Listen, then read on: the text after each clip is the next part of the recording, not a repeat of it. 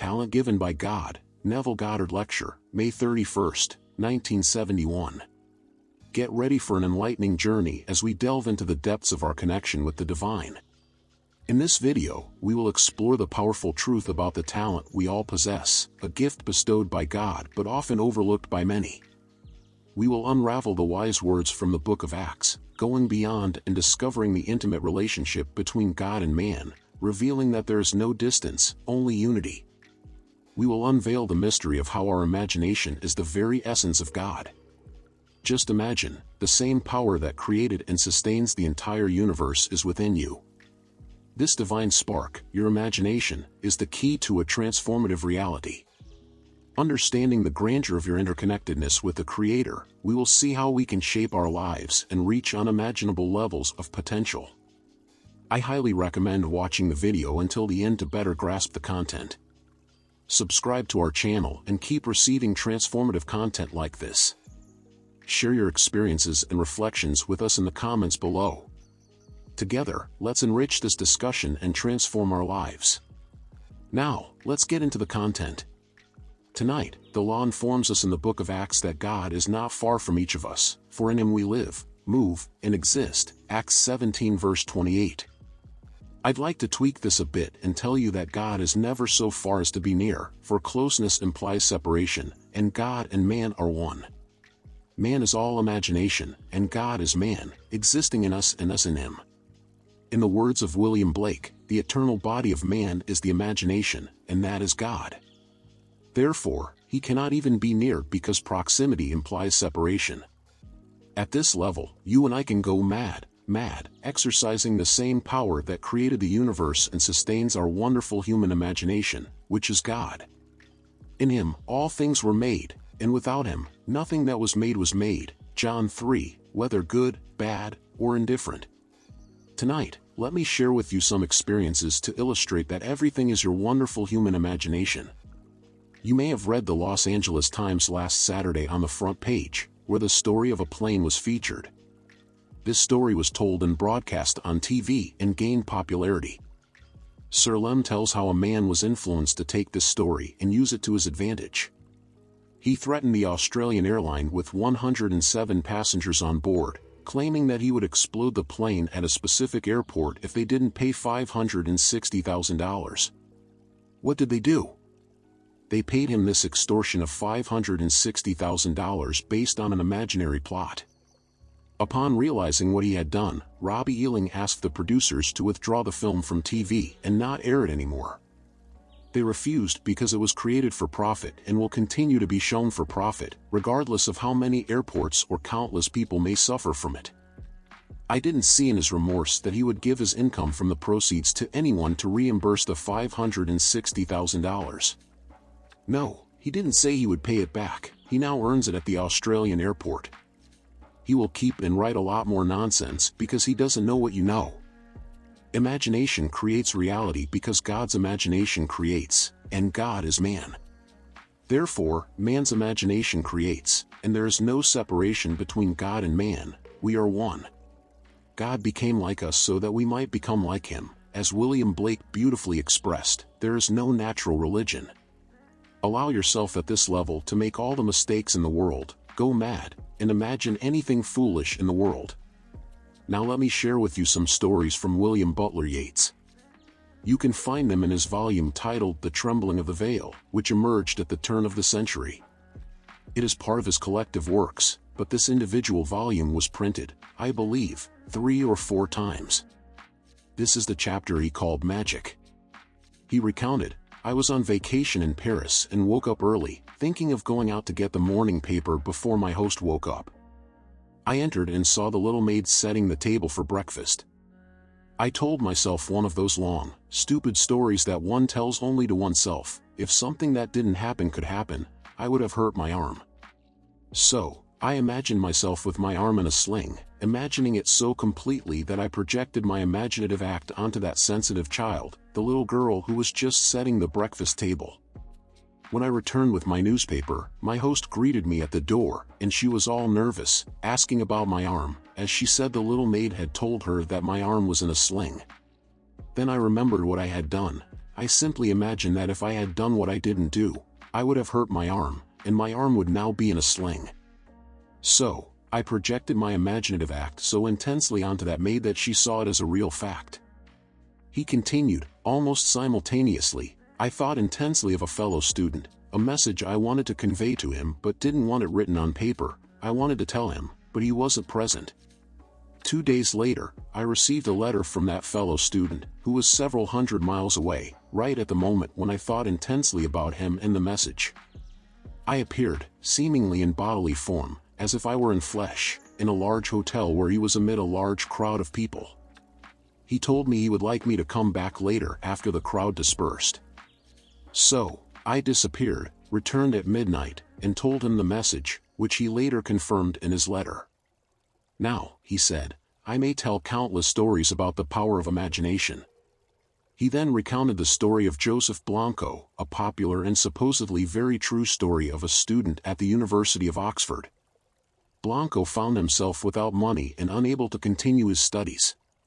On the day he left the college due to a lack of funds, he couldn't find employment and joined a group of gypsies. One day, 2 students who knew him from college found him among the gypsies. He signaled not to be identified and later approached them, saying, I will meet you at the inn, and then I will explain why you find me in the middle of this crowd. Well, they became curious and went to the inn. When he entered the inn, he told them that they are not exactly the vagabonds people think they are. They have a secret unknown in Oxford, none of our professors knows about it. I know I never heard of it, he said. So, no one knows, but I will tell you what they taught me. I've learned everything they taught me so far and improved. Now, to show what I mean by this, I'll leave you 2 alone, and when I come back, I'll tell you what you discussed in my absence. When he returned, he detailed what they had discussed, everything they had talked about. They were curious and wondered why. He said, you had no choice in the matter, I determined what you would discuss. My imagination led yours. Their story is all about imagination, and they, through complete control of their own imagination, influence their behavior. That's what I learned from them. Well, if God does all things, then God must be human imagination. If a man can control his imagination in such a way that it influences his behavior, and you think you initiate what you do, when it was the man in control of his imagination who did it, then we understand what the poet meant, all things by a divine law in one another's being mingle. As Shelley in the Philosophy of Love says, I see you. Understand if we were not mixed, I could not perceive you. If I could not penetrate your brain, and you could not penetrate mine, you would not see me. So, all things by a divine law in one another's being mingle.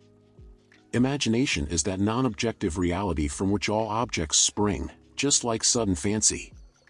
Everything in the world comes from the wonderful human imagination because that is God, and there is no other God. I know, in my own case, sitting in New York City in my apartment with the desire to comfort my sister 3,000 kilometers away across the water, just lying on my bed, leaving the room, I went to my bedroom, closed the door, and asked my wife not to disturb me. In that interval, Przunik was in Barbados, and in the bed where her son was dying of cancer, there was no hope of recovery. He was deprived at the age of 17 with cancer, and to comfort her, I assumed it was her son and truly felt he was there. I imagined seeing my sister coming through the door, and she saw her brother Levi instead of her son Bill. She approached and looked at me. I then woke up in New York 8 days later. This was before we had airmail, it came by slow freight. So, 8 days later, I received a letter from my sister Daphne. She said, Neville, I don't understand, and she dated the letter on the day I did what I just told you. She said, I went to the room to see Billy. When I entered the room, it was you. I came, looked at what should have been Billy, and I'm looking at you. I rubbed my eyes, did everything to bring normal vision, but I couldn't see my son Bill. I am only seeing my brother Neville, and I can't understand. Now, she began to feel through the superstitions of the world because Bill was dying of cancer, that the next to die would be her brother Neville. That's how she interpreted it. She didn't know what I was doing in New York, but what I did didn't help. He died, He died of cancer, but I managed to project myself 2,000 miles away into a bed I knew so well, my father's room. It was my father and mother's room, and I knew that was where Billy was sleeping. So, I assumed I was in that bed, actually in Billy's place, so that when my sister saw me, she would be encouraged to have faith and hope. However, she was so disturbed because, no matter what she did, rubbing her eyes, closing them, opening them, closing them, opening them, she still saw Neville. She couldn't see her son. Now, when you hear these stories from those who are not lying to you, you may not understand, and reason will deny. But if you have an experience, even if reason denies it, you cannot deny the experience. My sister could not deny what she truly experienced, and I could not deny what I did because, when I went out that night to the living room, a friend called during the cocktail hour and said, "Neville, you always seem so light and cheerful. But tonight, you seem so heavy-spirited." So, I told her what I had just done. Well, 8 days later, when the letter arrived, I handed it to that same woman who was at home again during the cocktail hour and showed her what my sister had written. So here, my wife and my friend were witnesses to what I had told them 8 days in advance that I had done. Then came the letter from my sister, asking for some explanation about it. So, I tell you, from experience, that imagination creates reality. At this level, we are just learning, we are all students, simply in kindergarten. We go crazy, as Howells did, because he made a fortune writing this story, and it is still being shown on TV. He will still receive his royalties, invest them in some IBM or some other stock. He did not deliver, he will write more nonsense because everything is nonsense. But he doesn't realize what he is accumulating for himself. So, let no one think they are getting away with something. Misuse your talent, and you will reap unpleasant rewards. Today in dollars and cents, tomorrow, you will reap another kind of payment. Tomorrow, dollars and cents cannot buy you out, dollars and cents also cannot free you from it. You will go through the experience of having misused a talent you received. Talent is a gift from God Himself. God truly became man so that man may become God. Therefore, this is the law by which we live. Learn to use your imagination with love in the name of everyone in this world because you will reap the fruit of it, whether you use it with love or without love. You will reap the fruit of it. So, I say to you tonight, God is not separate from man, He never is, not in eternity. He is so far that He becomes near because proximity implies separation. This statement from chapter 17 of Acts would imply separation. He is not even separated, He cannot even be near you because He is your own self. When you say I, that is God. When you say I am, that is God. I am is His name forever and ever. There is no other God. The moment you say thou, that is a false God. If you address Him as you, that is a false God. The only God is I am, that is my name forever, and by that name, you are known for all generations. Exodus 3 verse 15.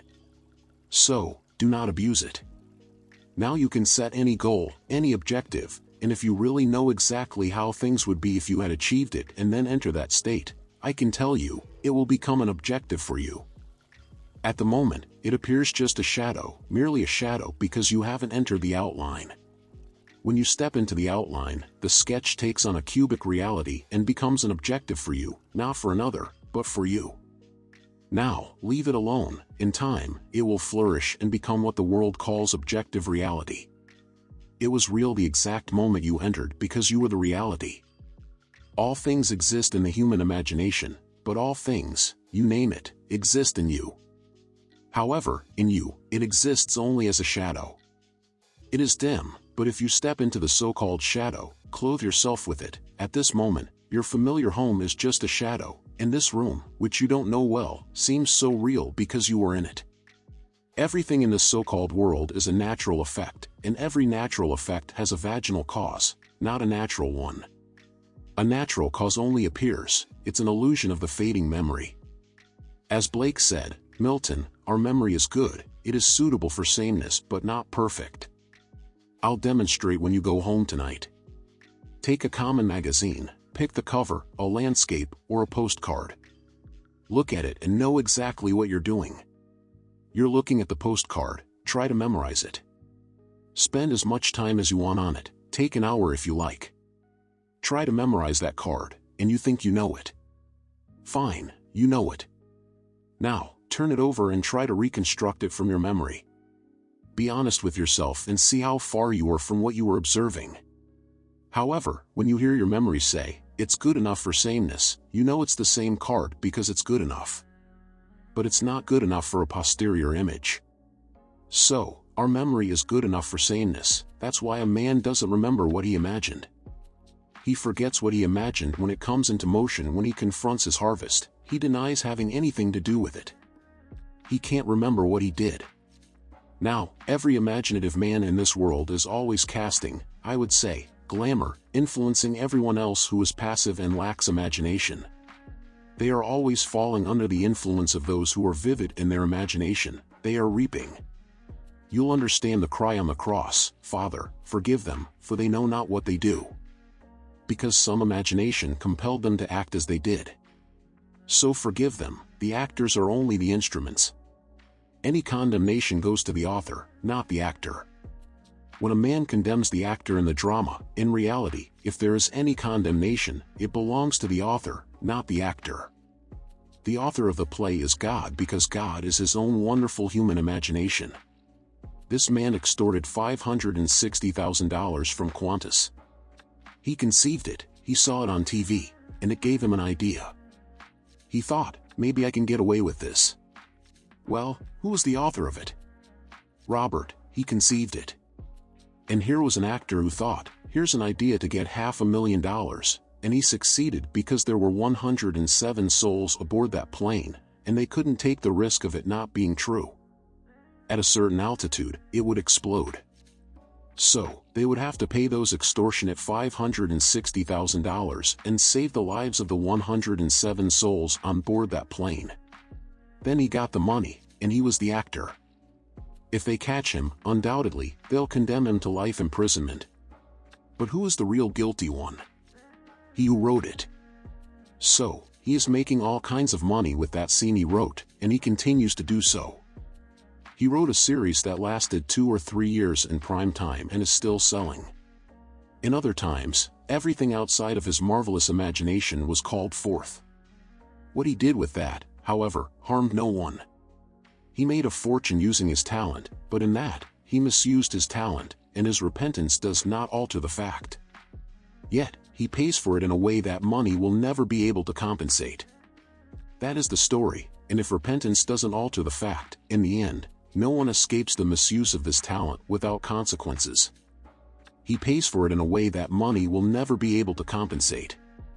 This is the story. Thus, his own marvelous human imagination is God, and this God is creating all the phenomena in the world. As Neville said, man is not a creature of circumstances, circumstances are creatures of men.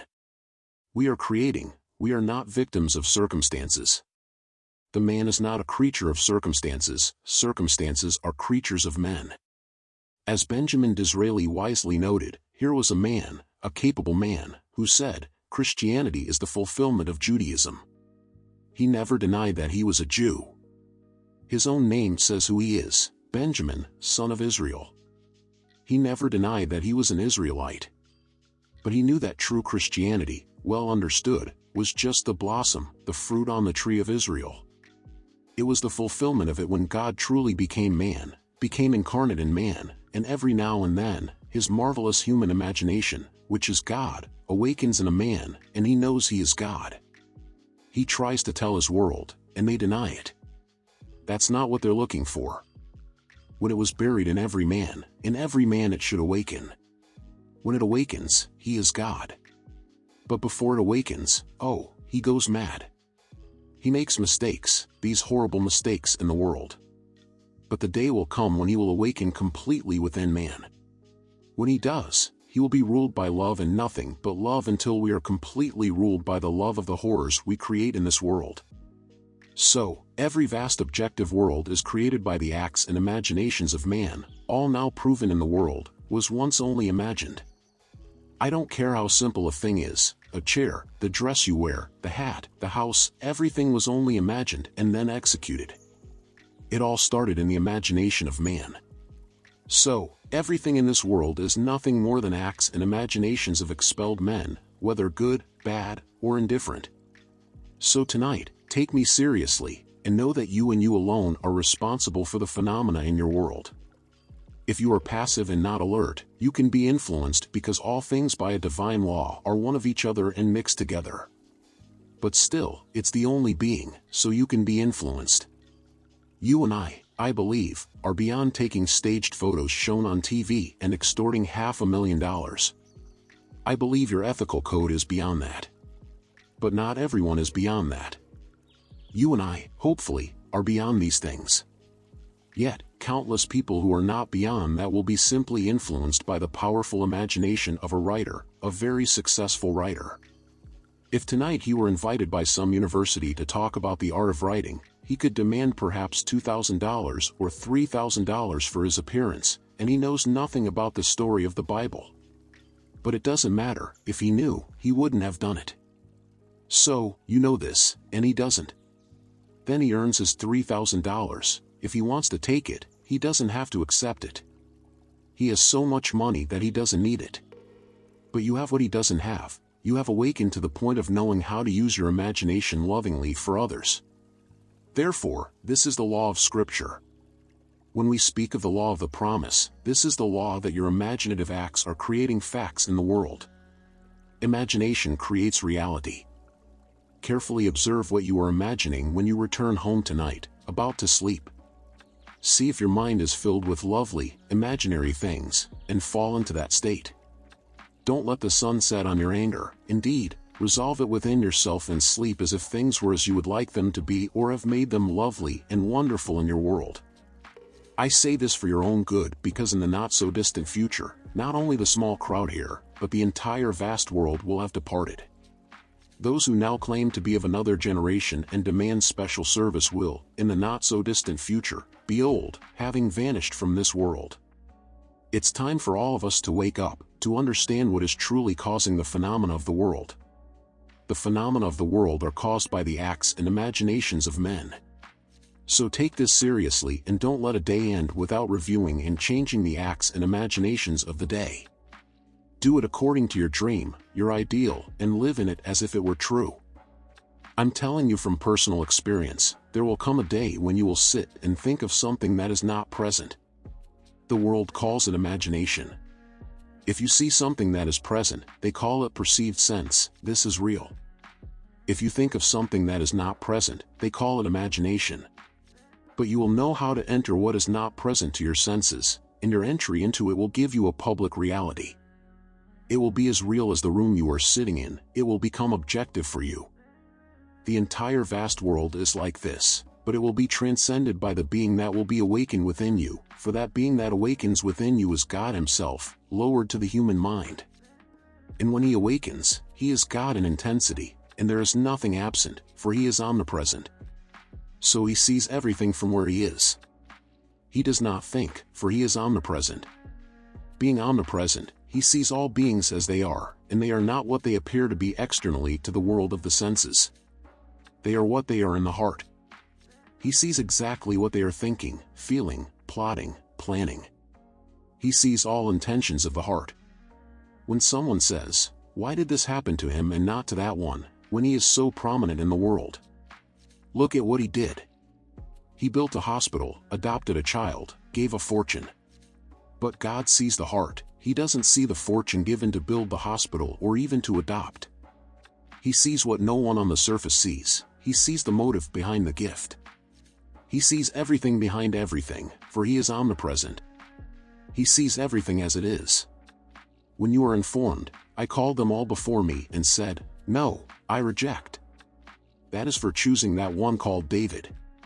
He rejected his brothers because, as the saying goes, man judges by appearances, but God sees only the heart. So, I reject, I reject, I reject. Call the other one. Samuel 16:7, Then came David. Now there is a man after my own heart, who will do all my will. Acts 13:22, Now you see, if you take seriously what is reserved for all of us, the end is God. The origin of everything is God. In the interval, we become furious, we run madly. But if you know what you can do, start doing it. Don't wait. You can be the man, you can be the woman you want to be. But wishing won't do, you must be it. You can't just say, I wish to be it. You must assume that you are it and sleep in the assumption that you are it. This assumption, though denied by your senses and denied by everything around you, if persisted in, will become a fact. So dare to assume that you are the man, the woman you want to be, and day after day live in that assumption as if it were true.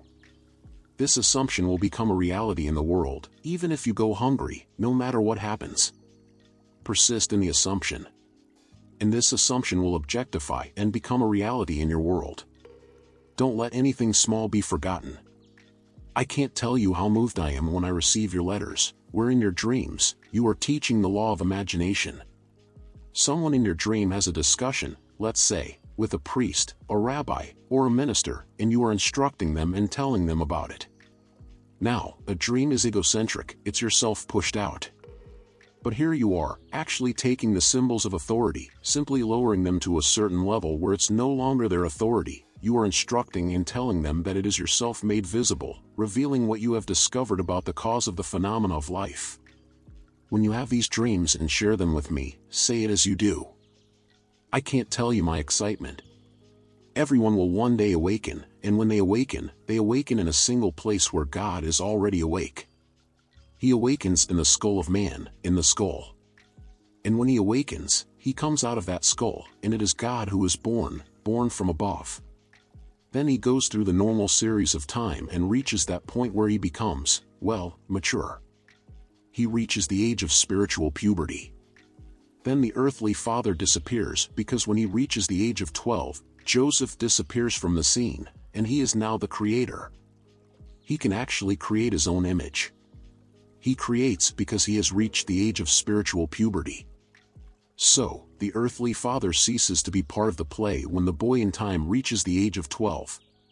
But he has foreshadowed it before, and after about 12, not exactly 12, when he was about 12 years old, they sought him and wondered why he did this to them. And he said, "Do you not know that I must be about my Father's business?"